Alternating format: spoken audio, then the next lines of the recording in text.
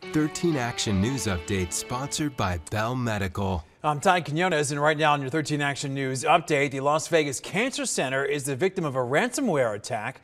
The center says that patient information may have been compromised as a result of the attack, and hackers may have gotten patients' names, their addresses, dates of birth, social security numbers, and medical records as well.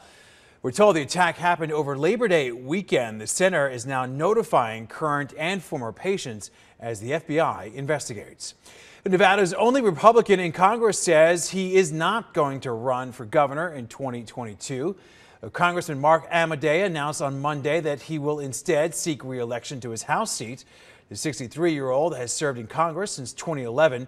There are already several GOP hopefuls in the race for governor, including North Las Vegas Mayor John Lee and Sheriff Joe Lombardo. The Las Vegas Aviators releasing a survey to try to gauge some interest on a possible move by the Oakland A's. So the email was sent to fans who have bought tickets.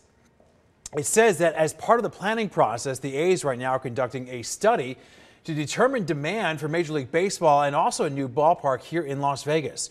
So the survey asks questions like if you live in Las Vegas, if you own season tickets for any local pro team, and if you attend any MLB games. Danny. Back to a mostly sunny sky on Tuesday. We'll wake up to a touch of cloud cover, but for the second half of the day, that's when we're back to sunshine. Temperatures are going to back off a few degrees from where we landed Monday. Monday's high was 80. We expect to land near 76 degrees on Tuesday, but that's still above the seasonal average. And for the second half of the work week, our highs climb closer to 80 degrees. We'll be in the upper 70s with sunshine heading into the weekend.